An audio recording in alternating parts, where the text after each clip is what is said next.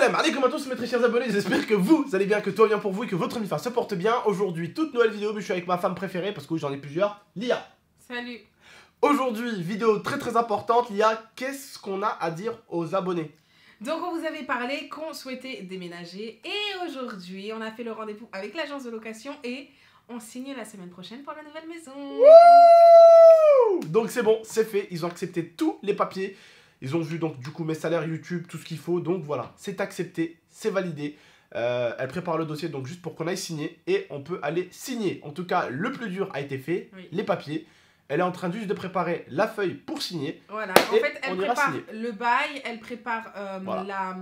Quand on regarde l'état des lieux, etc. L'état des lieux, tout ça. Et ensuite, une fois que c'est fait, on signe, on récupère les clés et c'est à nous.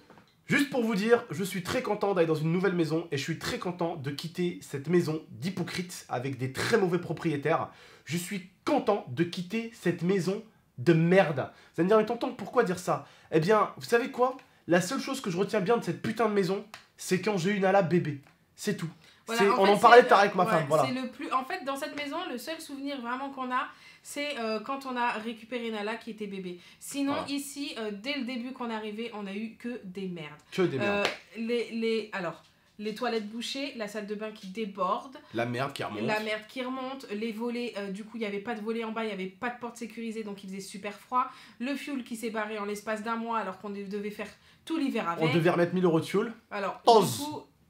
C'est que des mauvais souvenirs. Bref, du coup, forcément des propriétaires très malhonnêtes. Bien sûr, avec ma femme, on a fait les trous du cul, mais t'inquiète pas qu'on a tout ce qu'il faut. Vidéo, message, appel, mail, lettres recommandées. On a tout ce qu'il faut hein, pour montrer que ce sont des voleurs, les propriétaires. Ce sont des voleurs, ce sont des personnes malhonnêtes. Et le pire, c'est que moi, on m'a dit, casse-toi. Parce qu'ils ont le droit, même si la maison tombe en ruine, ils ont le droit de ne pas faire les travaux. Par contre, j'ai des gens qui s'y connaissent en maison. Ils m'ont dit, Abdel, quand je regardais tes vidéos d'il y a 1 mois et demi, 2 mois, bizarrement ton mur n'était pas jaune et il n'était pas fissuré. Tu sais ce que je pense?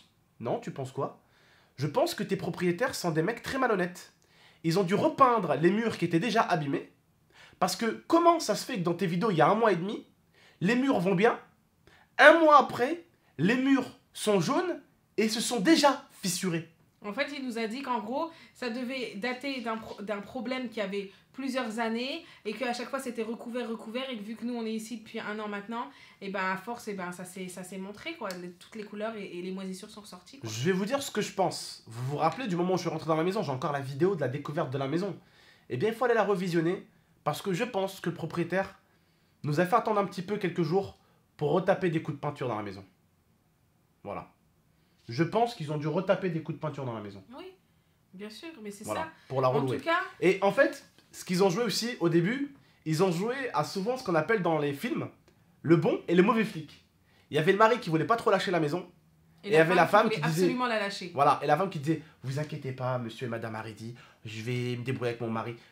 C'était vraiment la technique... Tu sais, la technique qu'on voit des fois sur TF1, les propriétaires arnaqueurs. Et nous, on est tombé comme ça dedans. Tu sais, les propriétaires arnaqueurs. Un qui dit, t'inquiète pas, je m'occupe de mon mari, il va vous la louer la maison avec ta femme, vous me faites de la peine, franchement, notre maison en ville, elle vous coûte cher quand même en ville, 1 500 € par mois. Tu sais, voilà, c'est psychologique. En gros, ils ont fait comme dans les films, le bon et le mauvais flic. Voilà, tout simplement. C'était une très bonne technique de leur part, on a été très naïfs sur le coup.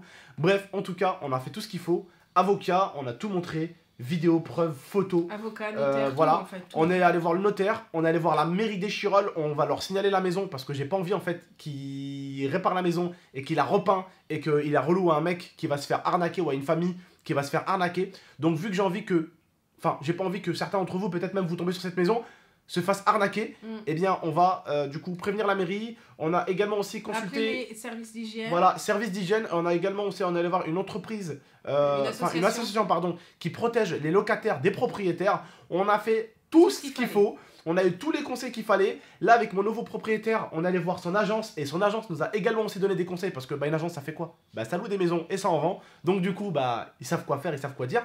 Donc voilà, j'ai tout ce qu'il faut. On a un dossier bien composé.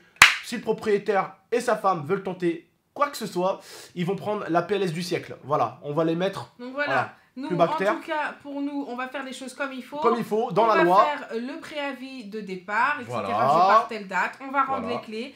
Ils vont nous rendre notre caution et c'est terminé. Merci, au revoir. Voilà. En tout cas, de la moisissure partout dans cette maison. Je suis très content d'être dans l'autre maison. On va y aller. Comme je l'ai dit, la vidéo de la maison est en description. N'hésitez pas à la voir. Dites-moi si vous voulez une vidéo réaction où je la fais découvrir à ma grand-mère et à ma mère. Elles vont être super contentes. En plus, moi je serais super contente parce qu'il faut savoir que là-bas il y a 4 chambres. On leur a pas dit aux abonnés. Attends. Les frérots, mes amours, on a un truc pour vous. Tout d'abord, vous allez avoir une chambre avec nous pour nos vidéos. Hein, c'est la chambre que vous voyez tout le temps visuellement, qui va être magnifique. On va la faire avec vous tout doucement, d'accord? Vous allez voir, elle va être magnifique, la chambre gaming. Elle est énorme en plus. On a 4 chambres. Donc il y aura une chambre pour le bébé ou pour les amis. Et autre nouvelle, on a la fibre. On a la fibre. On n'a jamais eu la fibre, on a toujours eu besoin de se démerder avec les boîtiers, des lives dégueulasses, pas qualitatifs du tout. Bah écoutez-moi bien, je reviens le 30 sur YouTube pour reprendre mes lives. Mais il faudra pas plus d'une semaine pour que les lives soient qualitatifs à la muerte, à la mort. Donc voilà, nouvelle maison, nouveau lieu, des vidéos tournées dans un nouveau lieu. Moi je dis que ça fait du bien parce que ça rapporte même de la fraîcheur à la chaîne. C'est des pranks qui peuvent peut-être être répétitifs, mais dans une autre maison. Dans une autre maison. Voilà.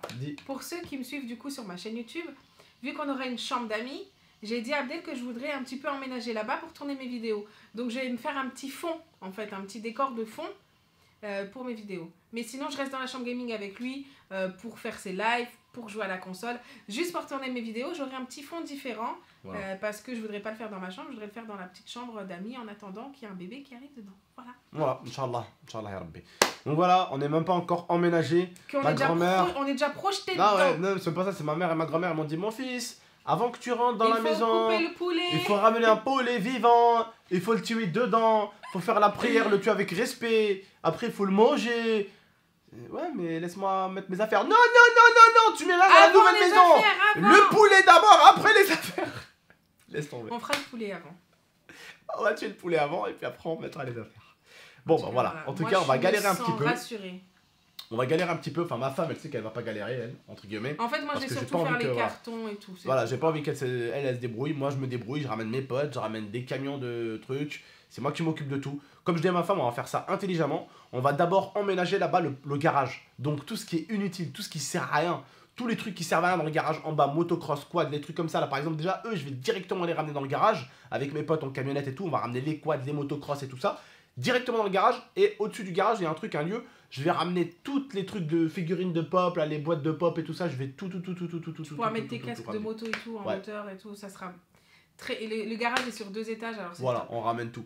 C'est un garage et il a fait exprès à 2 étages. Comme ça, en bas, vous mettez vos voitures, par exemple, vos motos, tout ça. Et en haut, vous mettez, vous savez, tous les cartons, les trucs inutiles et tout ça, vous les mettez en haut, vous voyez. Donc, c'est assez cool. La maison, voilà, comme je dis, elle est en description. N'hésitez pas à la voir. On va faire de super bonnes vidéos là-bas. Pour vous, ça va vous faire du bien, je pense. Visuellement, vous allez voir un nouveau lieu dans lequel on fait des pranks. Vous allez voir une nouvelle chambre gaming. Donc, forcément, ça va faire appel à des vidéos setup nouvelles. Voilà, et puis, on va faire une vidéo aussi. On fera les cartons ici. On quitte cette maison de merde. Oui. Voilà, parce que comme je dis tout à l'heure avec ma femme, on en parlait en voiture tous les deux. Mais on va vous raconter cette histoire vite fait. On dit que dans cette maison de merde, la seule chose qu'on a eue, bah, c'est Nala.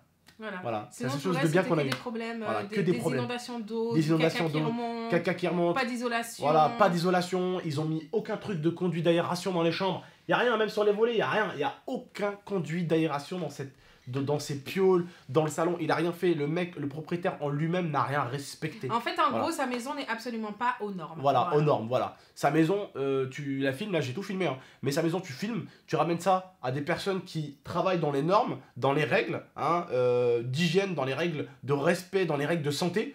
La maison, il te l'a fait fermer en 2 secondes. Hein. Voilà. Mais ça se voit que c'est pas des personnes qui ont l'habitude de louer. Ils ont aucun respect, on les appelle depuis des jours et des jours. Voilà. Pas de réponse. Regardez, écoutez. On a un voisin, ça fait 4 mois.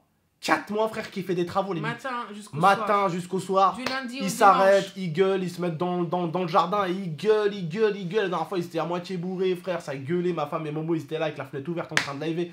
Bref, je sais pas c'est qui, mais ça gueule le soir. Regardez, tous les jours, depuis 4 mois. Frère, quand tu fais des travaux, tu les fais 1 mois, 2 mois, tu les finis. 4 mois et t'as l'impression qu'il est juste en train de commencer la maison. Bref, t'as un truc à rajouter? Non, en tout cas, moi j'ai vraiment hâte et je suis. Voilà, j'ai hâte aussi. J'ai hâte aussi de faire visiter la maison. Moi, je suis content aussi, c'est pour mon contenu YouTube. Je me dis quand même que c'est quelque chose de bien. Ça va leur donner un nouveau visuel. Ça va donner un nouveau visuel aussi au live. Ça va faire quelque chose de très très bien. Ça va faire de la nouveauté sur la chaîne, tu vois. Ça va donner de la fraîcheur, je trouve. Voilà. En tout cas, voilà, dites-nous ce que vous en pensez, si vous êtes content pour nous. Je pense que oui, hein, forcément. Je pense. Voilà, en tout cas, n'oubliez pas de liker la vidéo en masse, de la partager, de vous abonner pour plus de vidéos. Et la vidéo qui sortira ce soir, vous pouvez me croire que c'est de l'inattendu.